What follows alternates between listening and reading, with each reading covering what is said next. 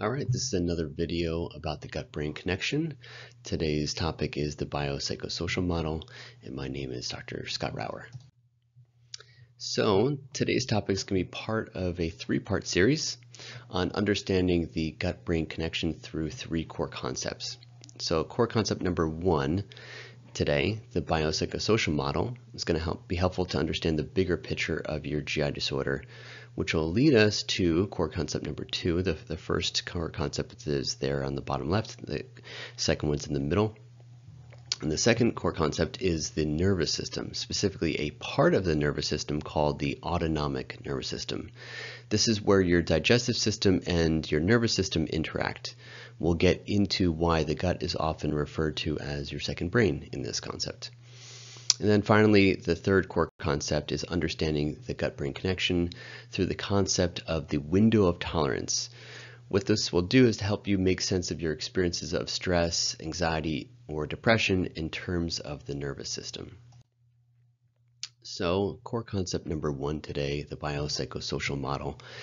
In order to get into this concept, let's start with a really old fable.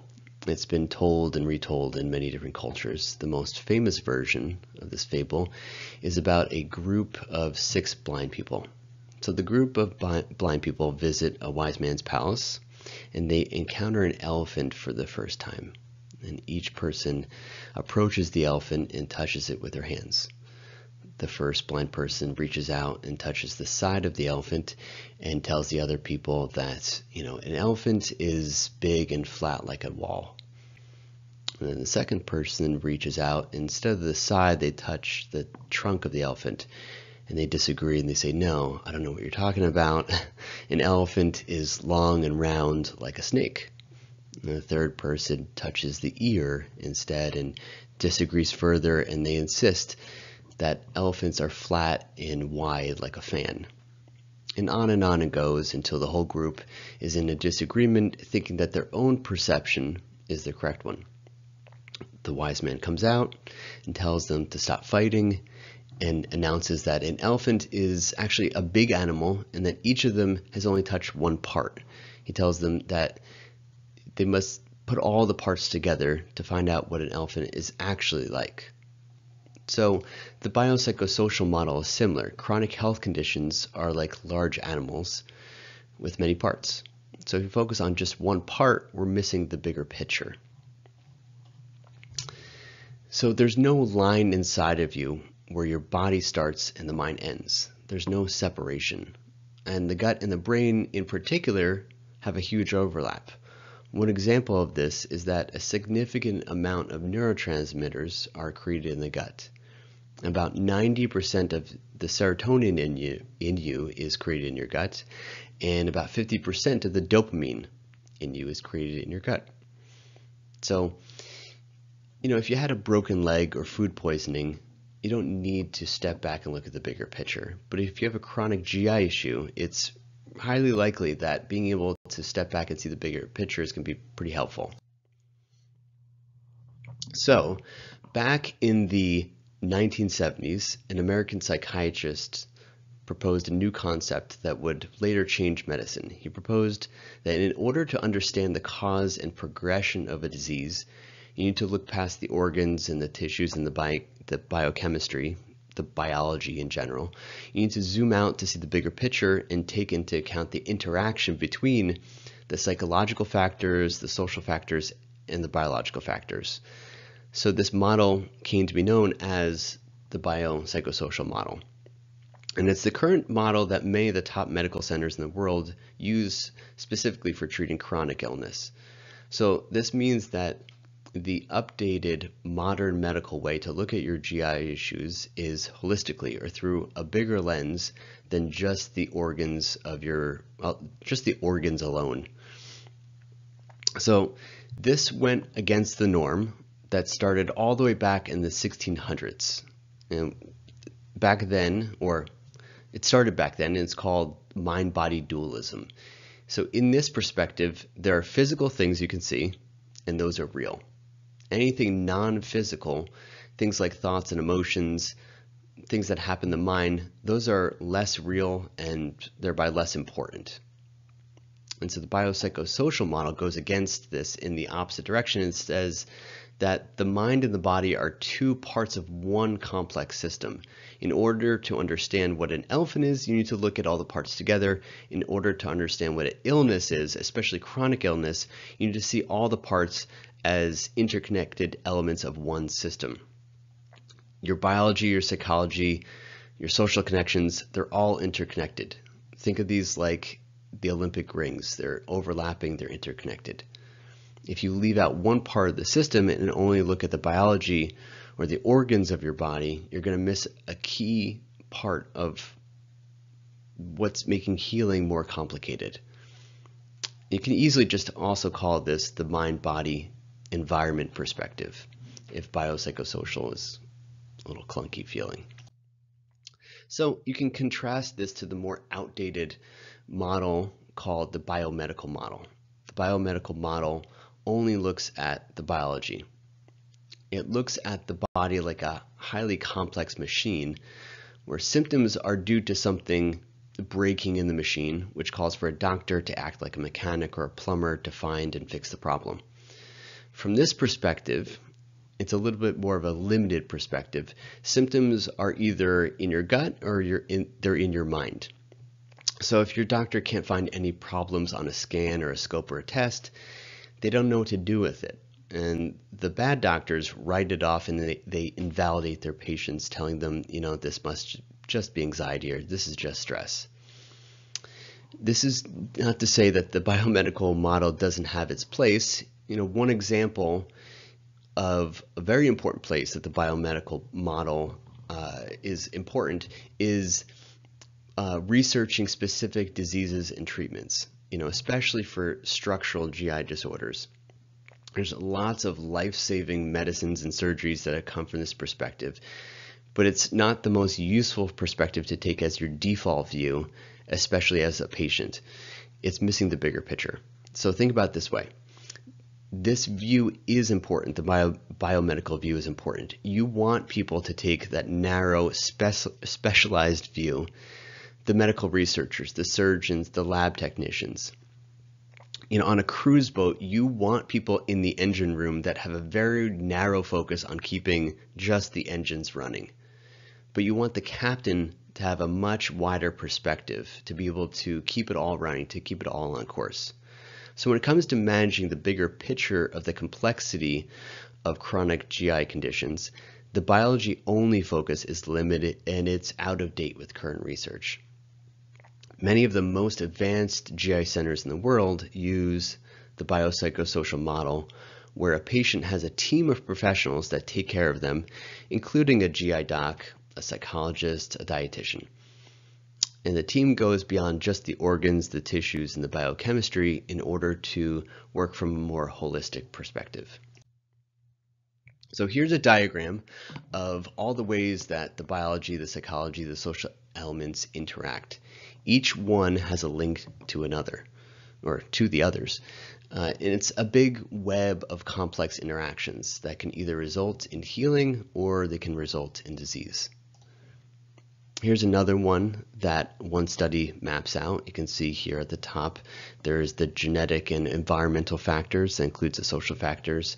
Here in the middle is the brain that includes the psychological factors. And then we have the gut physiology, the biology factors. They all interact, leading towards the experience of these symptoms and then the outcome of this. It's good to note here that a lot of the research on the biopsychosocial model for GI disorders has been done in the area of functional disorders or disorders of the gut-brain interaction. And there's some evidence that this definitely does apply well to organic diseases or structural disorders, diseases like Crohn's disease or ulcerative colitis. It's just that there's less research here because they're much harder to study. And if you're unsure what those terms mean, disorder of gut-brain interaction, functional disorder, organic disease, go back to the previous video to help sort that out. All right, so let's go a little further into each part. The psychology aspect of your chronic digestive issues. If we go here, as I noted in a previous video, there's a dark side to the gut-brain connection. Stress, anxiety, and depression are much more common in people with chronic GI issues as a natural effect of dealing with health issues, right? Kind of just makes sense. At the same time, stress, anxiety, and depression are like fuel for the fire of disease, and they're a major risk factor for the illness getting worse. And so in this way, it's a vicious cycle. The good news is that you can do something about this. How vulnerable or resilient you are to stress is something that you have influence over. How much your symptoms weigh you down versus how much are you able to use skills to actively cope with the pain and the difficulty of it all. One of the best steps to take in this direction is educating yourself and becoming more self-aware. So let's talk about specific practical things you can reflect on for yourself to see if your GI issues from a larger perspective and maybe possibly picking out a red flag or two. So there are 3 psychological factors that are common when it comes to anxiety that's focused on your health. I call this the toxic control triangle. So symptom anxiety, let's start there in the bottom left. Symptom anxiety. This is excessive amount of worry about any current symptoms or possible future symptoms.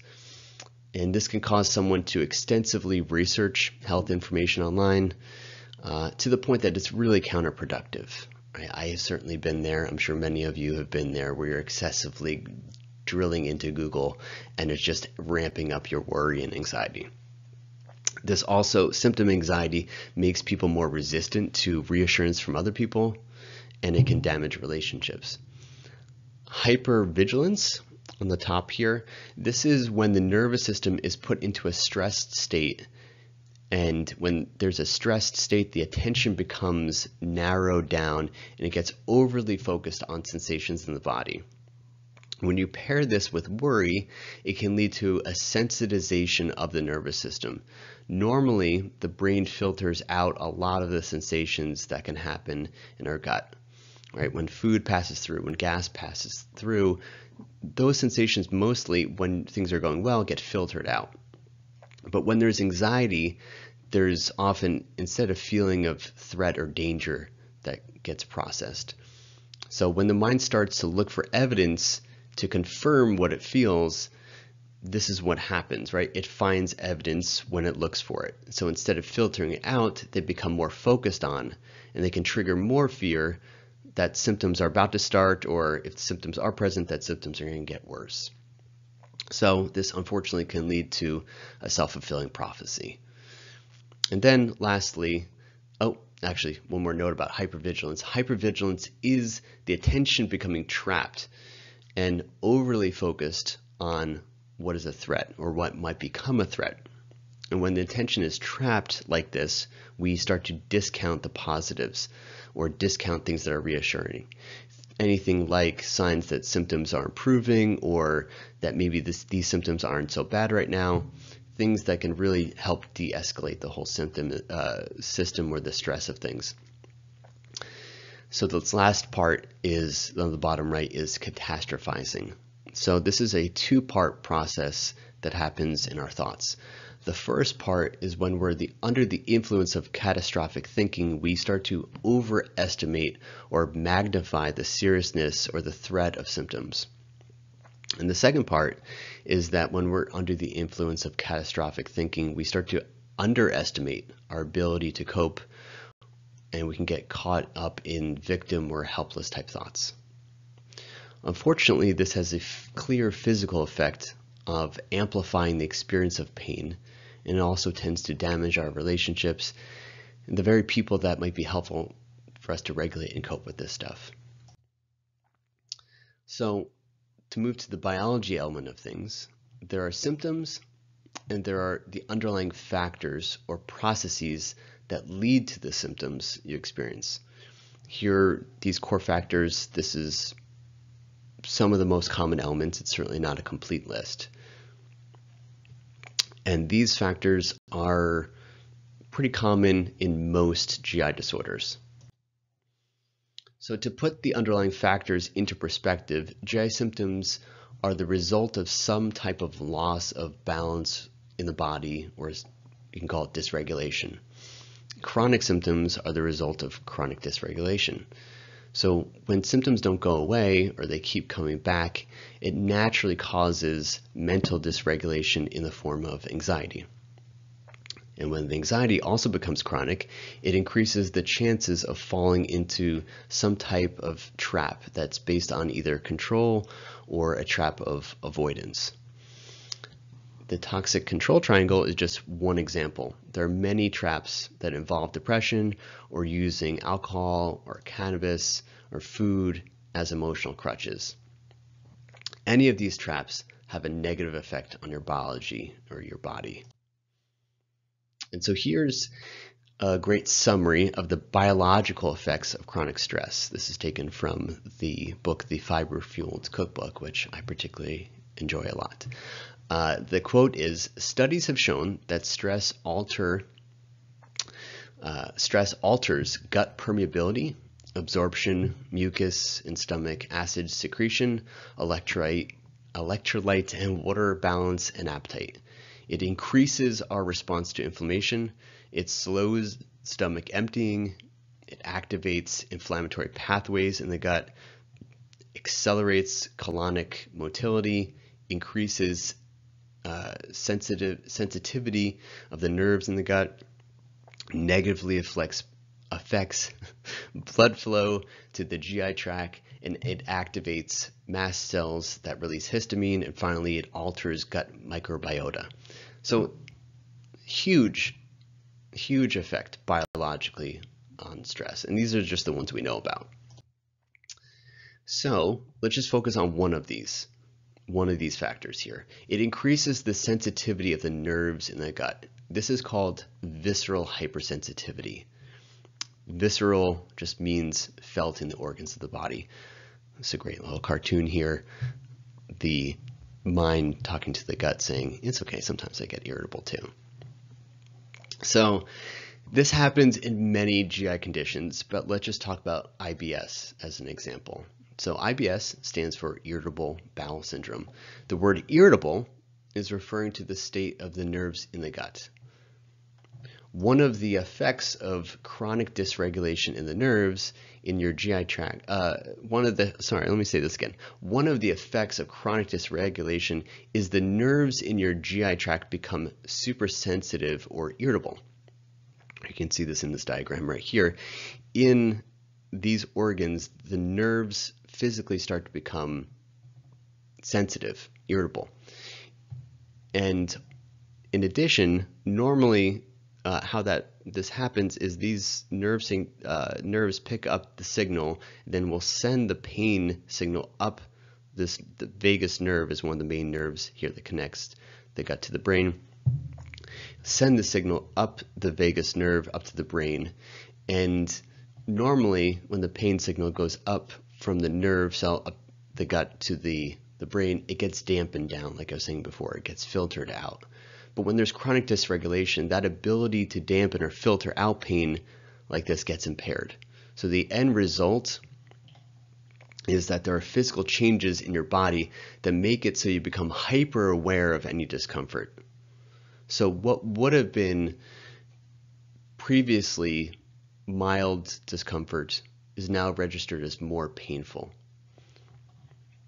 You can see how this typically gets shifted, right? Normal sensitivity on the right, and that all can shift to the left, and where the pain threshold kicks in much easier.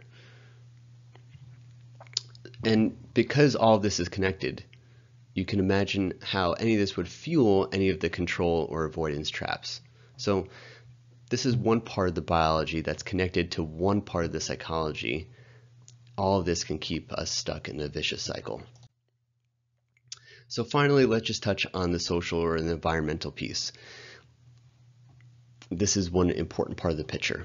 So we humans are a social species, and our social connections, or our lack of them, have a big impact on both our minds and our bodies. So this part accounts for the proven impact of your current social connections, and also the impact of your environment or social connections when you're growing up. So any trauma, either current or past trauma, as well as how much you are socially isolated or socially supported, are significant factors for your health. As you can see, there's a lot of factors here. Just to keep this simple, let's just touch on two of them, one from the past and one from the present. So to go to the past first, ACEs, adverse childhood experiences. These are 10 different types of trauma that children experience, put into 3 different categories.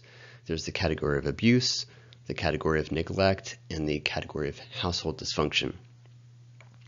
Many studies have investigated the long-term impact these experiences have on children into adulthood.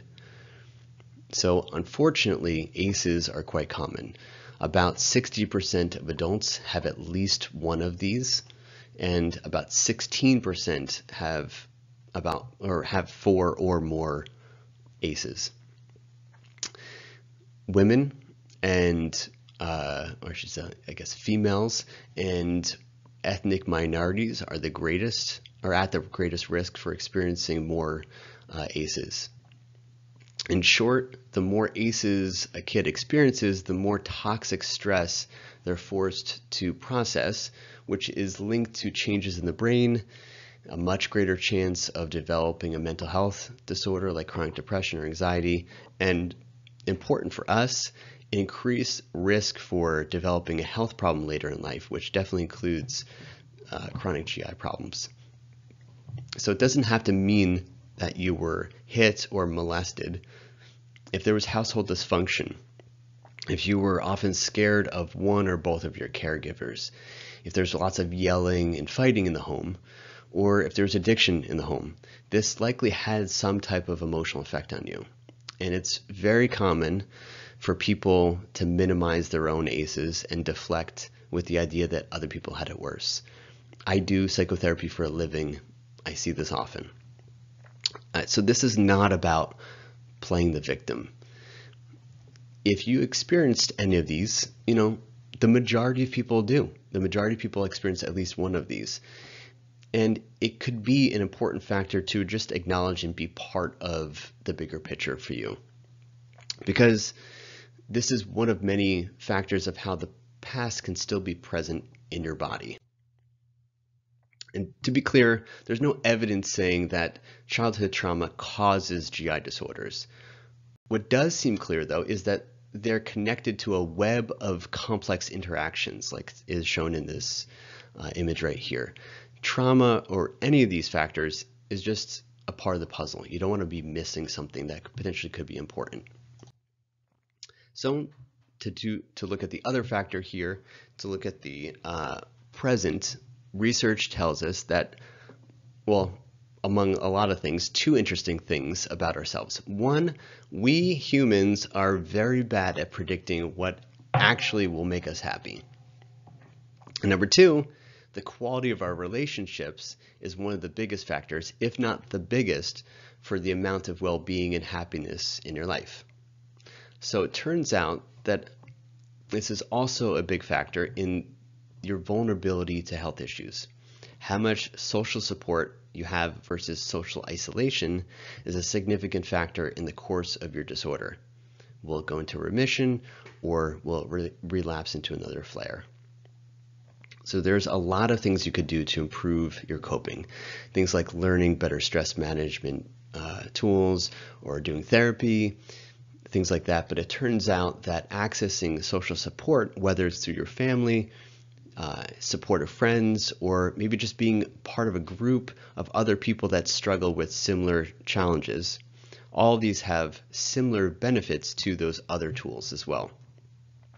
So these types of actions significantly increase your ability to cope, especially when, your health takes you down a notch.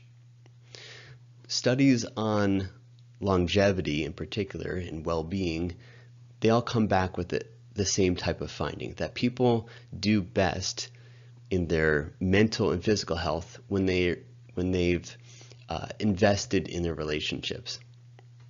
And there's a lot of different thoughts as to why this is the case, right? That's the part that we know.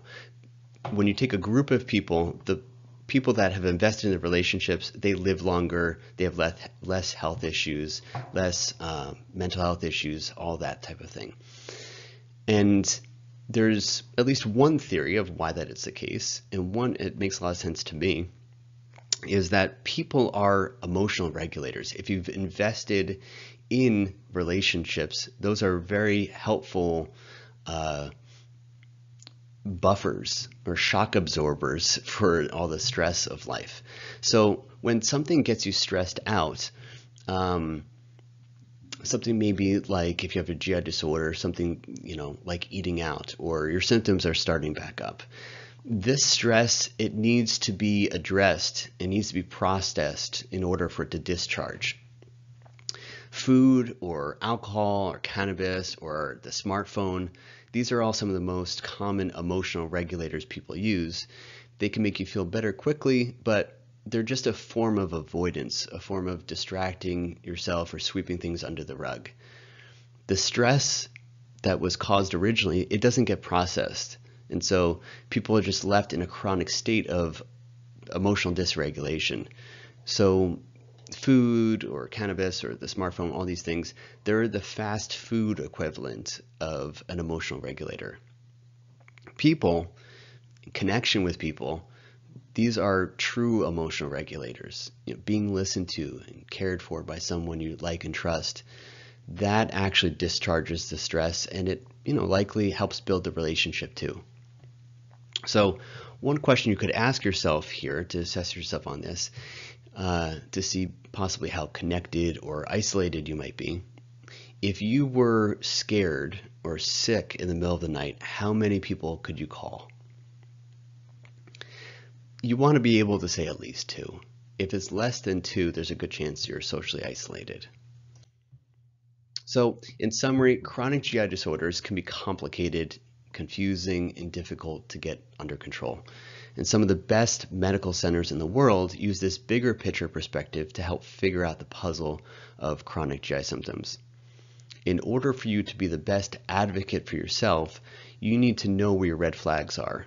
And because in the end, all these complex systems, they're all connected. So this sets the stage for core concept number 2, which is understanding how the nervous system plays into this. The nervous system, you can think of it like the master controller of the mind, the body, and how you connect with other people. Everything runs through the nervous system. So if any of your biology, your psychological health, or your social elements, if any of these are chronically out of balance, it's going to bring the nervous system out of balance. So focusing here can take all the complexity of this and kind of simplify it down into something that's much easier to understand and to work with.